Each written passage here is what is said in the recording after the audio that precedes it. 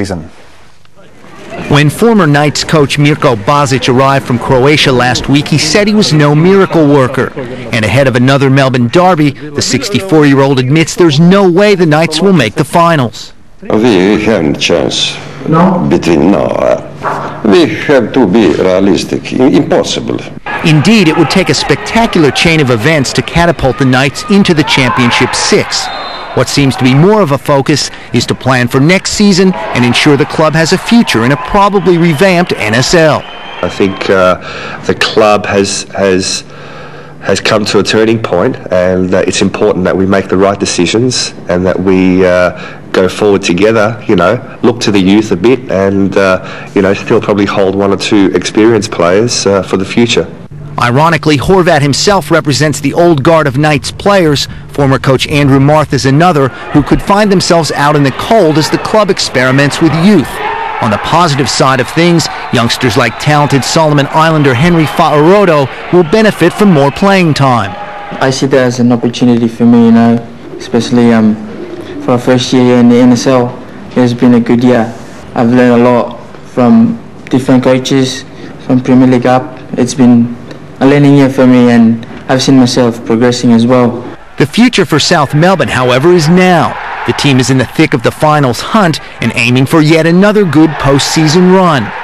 Although South has no more home games here at Bob Jane, where they only lost once during the season, Coach Danny Wright believes a trip to Knights Stadium won't necessarily be a daunting task. This is like a home game for us. Players know this ground well. There'll be plenty of support here for us as well. Hopefully our fans will get along and create a good atmosphere. Although South has scored just 7 goals in its last 8 games, it will be encouraged by the fact that the Knights have the league's worst defense. From under-17s to the Socceroos. Steve Horvat has seen plenty of good and bad in his 14 years in the game. From captaining his country and winning an NSL title to having World Cup qualification snatched from beneath his boots. Now, after much deliberation, the Melbourne Knights defender has decided to call it quits. I sort of wanted to leave on my own terms. I wanted to decide when I thought I'd had enough. That the motivation is not really there anymore.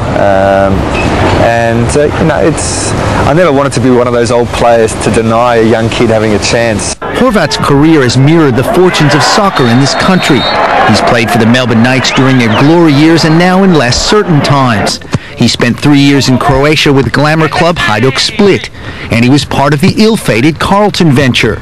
But most importantly, he was in the Socceroo squad that lost to Iran on that unforgettable November night in 1997. In fact, Horvat's involvement is something that often comes up among fans, whether he was ultimately responsible for the game-tying goal. Horvat is not afraid to talk about this and has done so on many occasions, but he refuses to let it torment him. I think we've got to get beyond that, and I think I sort of hark back onto we have to learn from our mistakes and take the game forward and not sort of dwell on the past. We have this, like you said, obsession with what's gone wrong, but we don't seem to do the right things to put it right. Horvat's other memorable Socceroo experience was just as shattering. He captained the undermanned team that recently lost to New Zealand, costing Australia a berth in the Confederations Cup and an infusion of cash.